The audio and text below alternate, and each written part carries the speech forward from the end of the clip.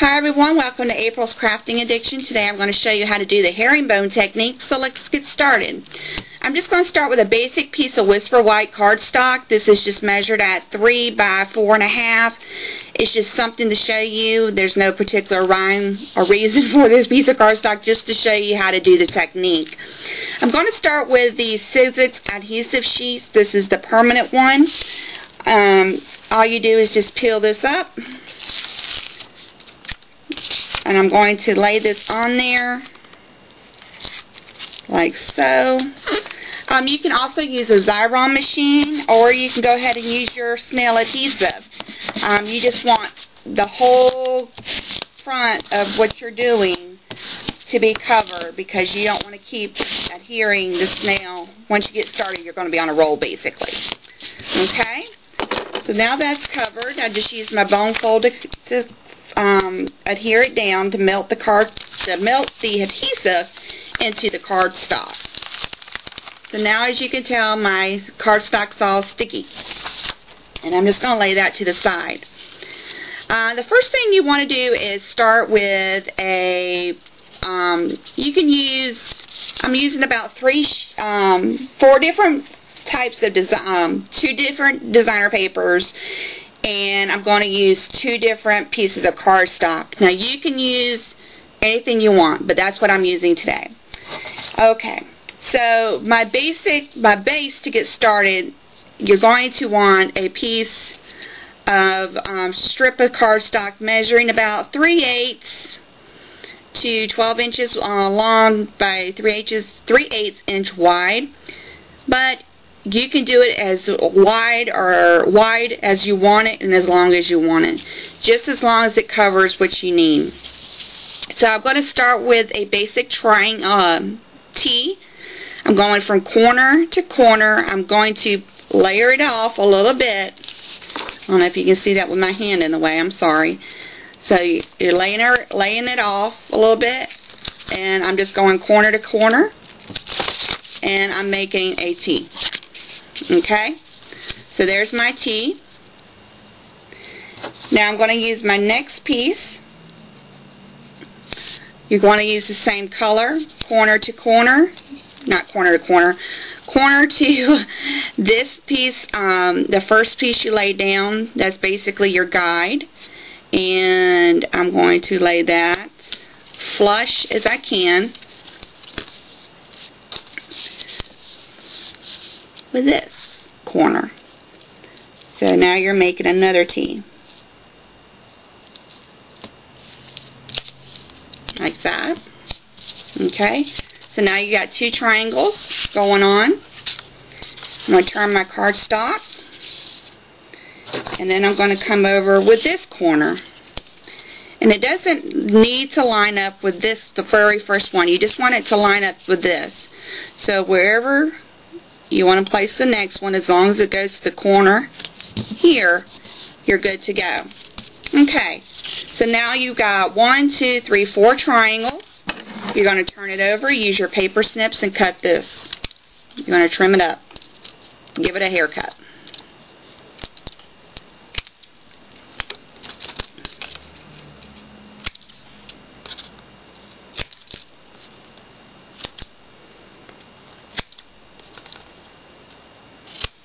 Okay, now that my paper's got a haircut, I'm going to start building, building my design. I want to start with 1 triangle at a time. So this is how I do it. I'm going to lay it flush, the first strip, flush with my T's. Using the same designer paper, I'm going to do the opposite side. So again, I'm just making a T. And then I'm going to come in with my solid. You know what? I'm going to do it, change it up. Sorry. I'm going to put my other designer here. And another piece here. So as you can see, my first triangle is now covered. Okay? Turn it over, and give it a haircut.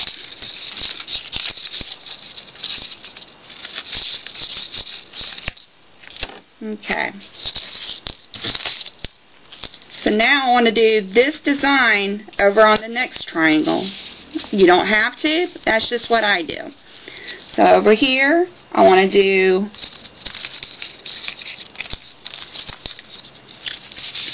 the same design, same way. Paper seems to get in my way a lot. Okay, there's that. Come in here with this one. Whoops. Here's that one. And this one. Okay. So this piece is done. Well, that side is done. Give it a haircut. Okay.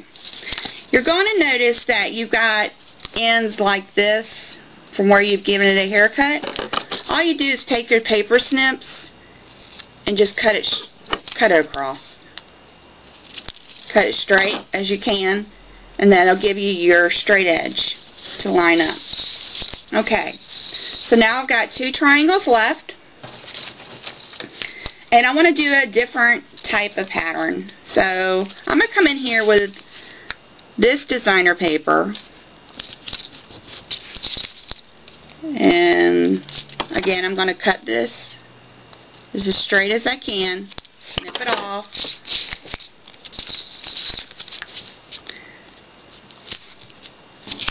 okay. Now I want to come in with the yellow, or excuse me, the summer starfruit, and lay that one down. Again, you want to get it flush as you can.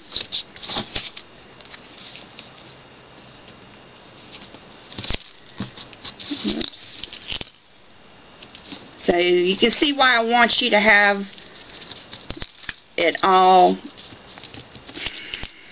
covered with adhesive, your cardstock, because once you get started you don't want to stop. Okay, and now I want to come in with this designer paper and do the same thing. Now you see that little white spot? Okay, well that little white spot is not what I want. So I'm just going to come in and do that. Make sure it's adhered down. So I'm just going to use my bone folder and kind of burnish it. You're going to turn this piece of cardstock over and you're going to give another haircut.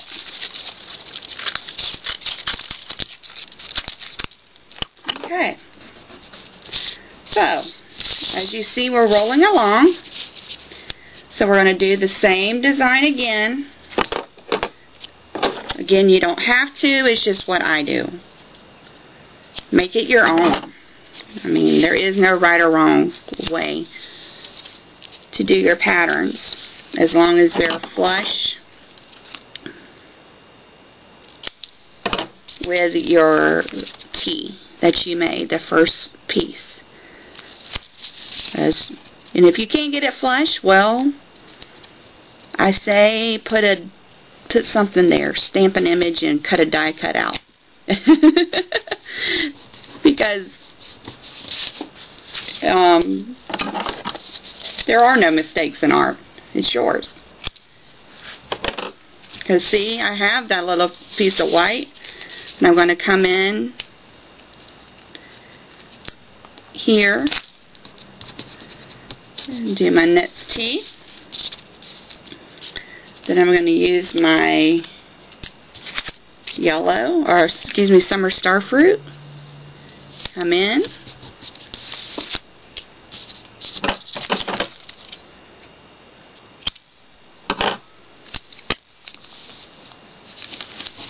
Okay, and this piece.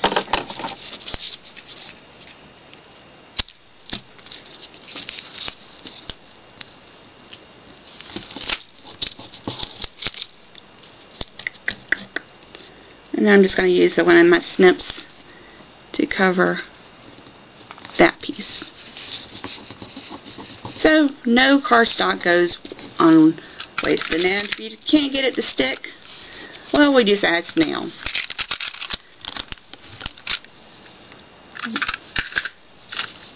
We add snail. Cover it up.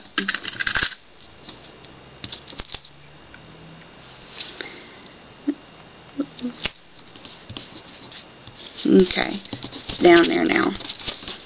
Okay, now we're going to see it's so good being sticky that it sticked. Turn it over, give it a haircut.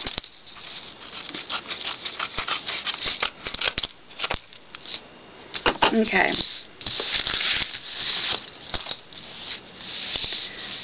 And that's what the herringbone looks like when you're all done. And like I said, you can put a little image here.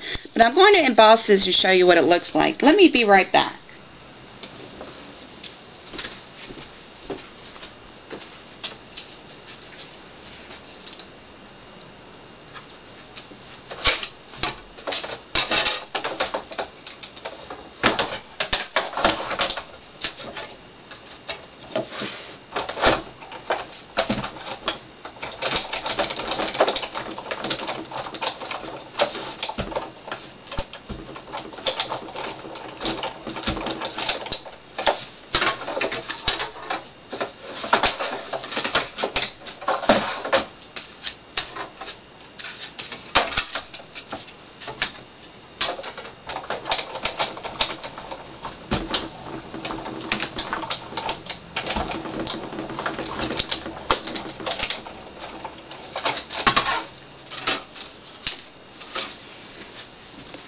Okay, now that I'm back,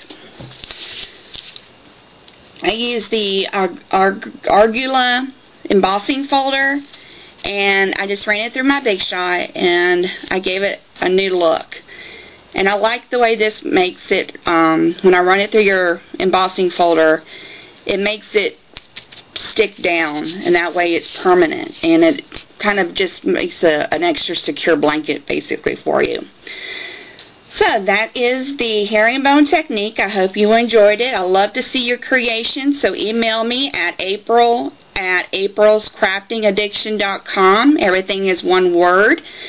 You can also find me on Facebook at April's Crafting Addiction, and of course on Twitter. And I would love to see your creations and the patterns y'all come up with. So please share them with me. Talk to you later. Oh, Facebook. Not Facebook, I'm sorry. My blog. Duh. It is www.aprilscraftingaddiction.com. A day without crafting is a day wasted. Until next time, friends. Happy crafting.